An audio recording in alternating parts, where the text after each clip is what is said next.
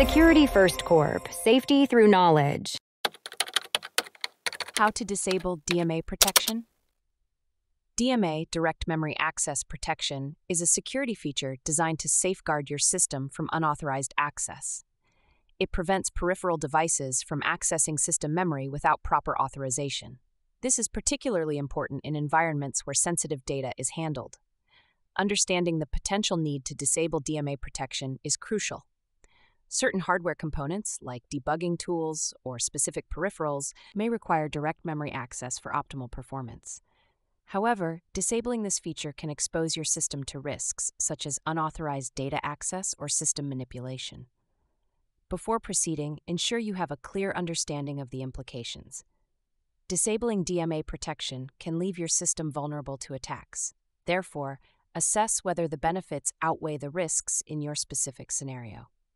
To disable DMA protection, you typically need to access the BIOS or UEFI firmware settings.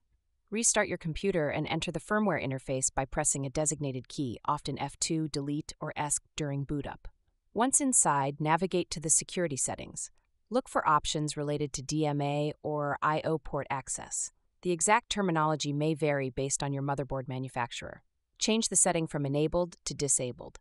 Save your changes and exit the firmware interface.